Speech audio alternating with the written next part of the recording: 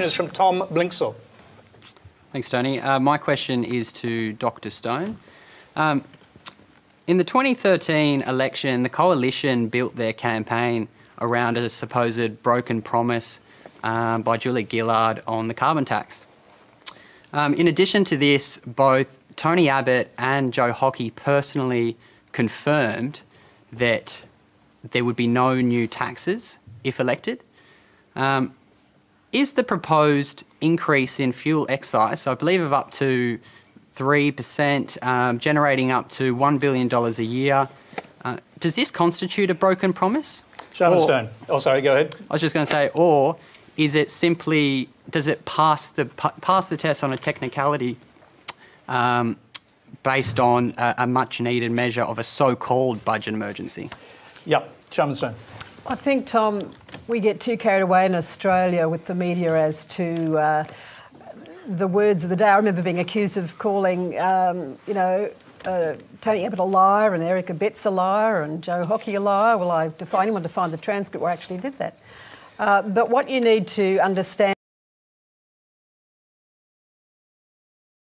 One of the things, Warwick, that really upsets me most, I guess, the federal government didn't say, look, we'd love to help, but we just don't have the money right now, or can we help in some other way? What they said was, we're not going to help because it is the amazing wages and conditions that have knocked this company for six. And that is just wrong. That is not true. If I was in Parliament, I couldn't say liar because it's unparliamentary, but it's just not true. You have not just me saying that, but you have the Productivity Commission that looked carefully, as you know, at an emergency safeguard action.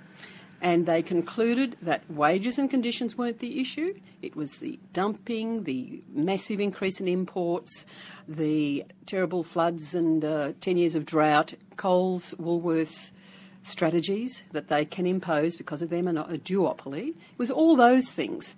And I have to say, even today in the media, I'm looking at a list here of apparent crimes that the unions commit against the owners, SPCA, in the name of special deals.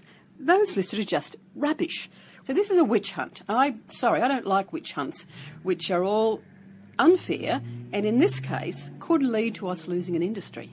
So you think your Prime Minister, Tony Abbott, and Treasurer Joe Hockey are actually really lying when they're saying it's about this issue? Well, they're not speaking the reality. So that's lying?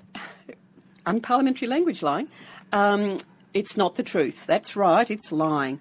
And the independent panel, their own independent panel, I understand, recommended that this industry be supported. A one-off payment, just $25 million, an investment in capital and equipment with a lot of conditions attached, not for salaries, not for air conditioning, not for redundancy payments, just for the retooling, the new capital to match their new innovative products.